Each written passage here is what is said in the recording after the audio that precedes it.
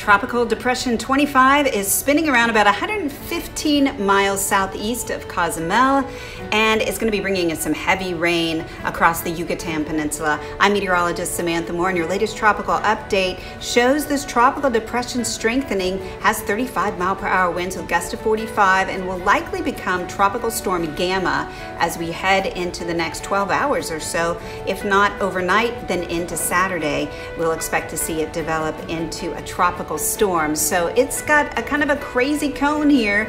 It is going to be moving into the Gulf of Mexico as we head into the next day or so. And then right now it looks like that cone taking it due west, but still there's a lot of uncertainty here in the models. You can kind of see how crazy the spaghetti looks here, kind of all over the place. So our confidence is fairly low at this point as to exactly where it could go, and it still could impact the US. We'll have to wait and see, and it looks like if it does, it'll be next week. I'm showing you these fronts because this is where storms often develop this time of year, across the Gulf of Mexico, into the Western Caribbean as well, along frontal boundaries, and that appears to be exactly what is happening out there tonight. We'll have more coming up on 11 Alive and WATL on primetime tonight.